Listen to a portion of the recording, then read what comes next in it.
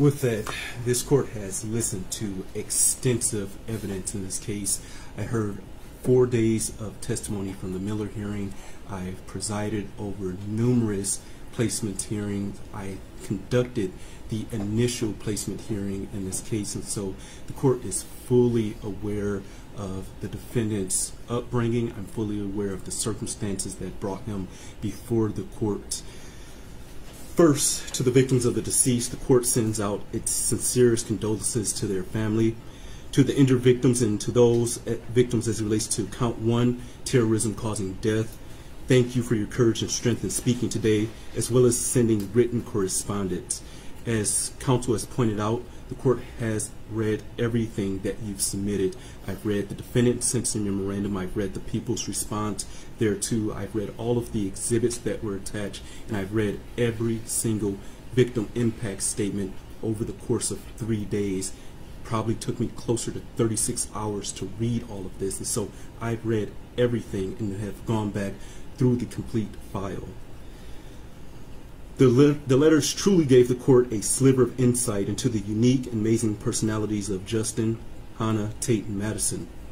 The court cannot begin to imagine the fear that the parents of those students at Oxford High School had on November 30th, 2021. I cannot even begin to fathom.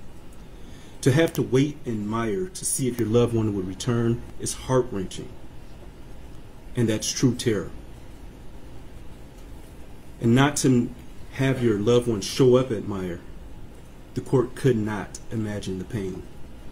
I know that whatever sentence the court imposes will not bring your loved one back or cure the mental anguish or lifelong physical scars that some of you have.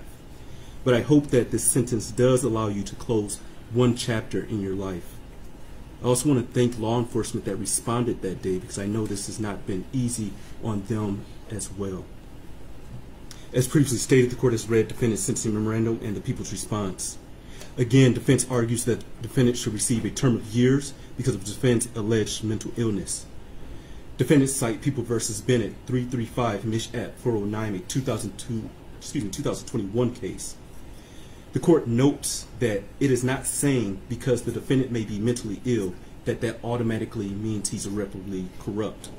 What the court notes is that he has an obsession with violence, that this act involved extensive planning, extensive research, and he executed on every last one of the things that he planned.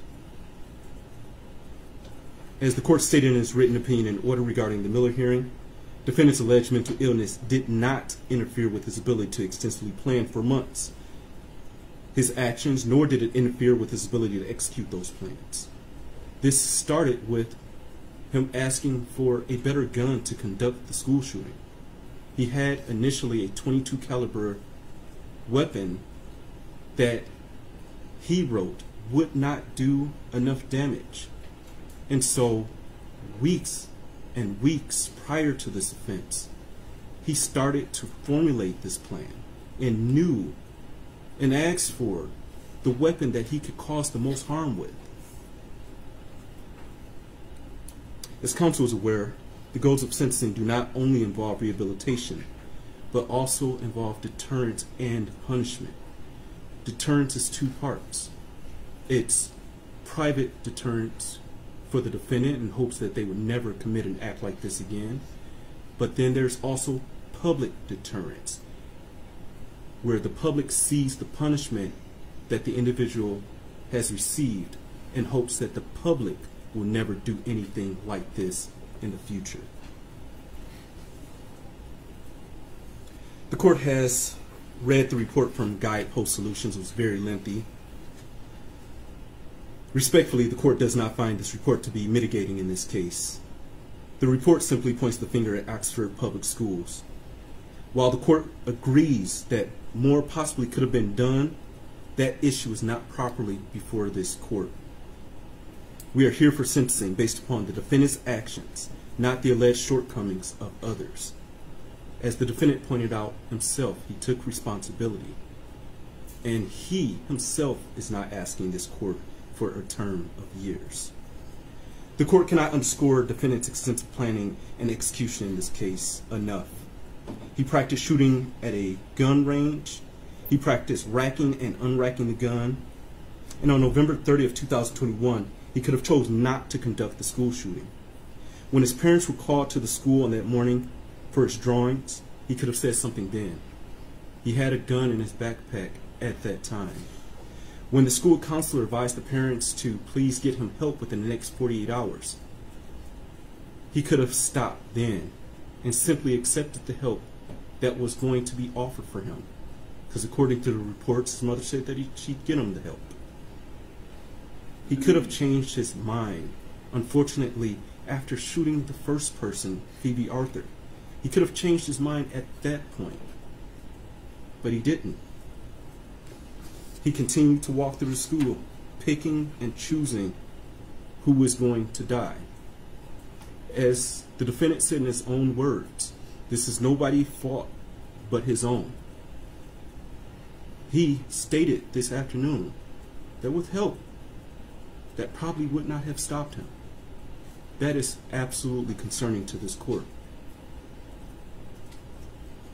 The court apologizes to the victim for the bluntness, but defendant shot and killed Justin Schilling at point-blank range after having him get down on his knees in front of another student.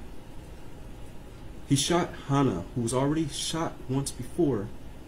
He walked up to her to finish the job by shooting her again. That is an execution. That is torture. He shot most people multiple times. And as he wrote, he did this for notoriety. And he wanted to go down in history as the biggest school shooter in Michigan history. The court cannot ignore the deep trauma defendant caused to the state of Michigan, but in particular the Oxford community. The court simply cannot ignore that. The court notes that teachers and students returned to Oxford High School after this tragic event. The court cannot even fathom or imagine walking through the halls of that school knowing that your fellow student, your friend, your classmate was killed in a restroom or in the hallway. Most, if not all, of the letters that I read advised the court that there are a significant number of people in Oxford that now have PTSD, that now have survivor's guilt, and deep depression that arose from this incident. Defendant's actions clearly created a new normal for all of the individuals involved, and all of those indirectly impacted as well. Unfortunately, this is what the defendant wanted, as he wrote in his journal. He wanted to see the impact of his crime, which is why he did not take his own life. Again, this goes back to the defendant's extensive planning. He chose not to die on that day because he wanted the notoriety. The terror that he caused in the state of Michigan and in Oxford is a true act of terrorism. Respectfully, defendant is the rare juvenile before this court. The court, having read the PSI and being fully familiar, but before I get that, I will also note that counsel brought up an issue of making bombs for Hitler.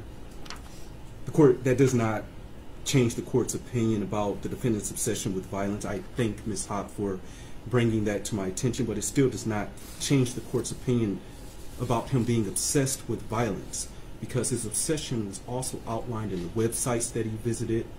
His obsession was also outlined in his extensive drawings of violence. And his obsession continued, as I noted in the court's opinion and order, even while he was in the Oakland County Jail. With that, the court, having read the PSI and being fully familiar with the defendant and the underlying facts of this case, believes that it is in the best interest of justice as well as proportionate to the needs of this case to sentence defendant as follows. As it relates to docket 2022-279-506 FC, count 1, terrorism causing death. Sentence of the court is that defendant shall serve life without the possibility of parole, credit for 8 days served. Counts 2 through 5, homicide, first degree, premeditated murder, juvenile defendant. Sentence of the court is that defendant shall serve the rest of his life without the possibility of parole with the Michigan Department of Corrections, credit for 8 days served. On counts 6 through 12, assault with intent to murder. On each of the counts, defendant is sentenced to 18 years and 9 months to 80 years with the Michigan Department of Corrections, credit for 8 days served. On counts 13 through 24, those being felony firearm, defendant is sentenced to 2 years with the Michigan Department of Corrections on each of those counts with credit for 730 days served. Counts 1 through 12 are concurrent to each other, and counts 13 through 24 are concurrent to each other.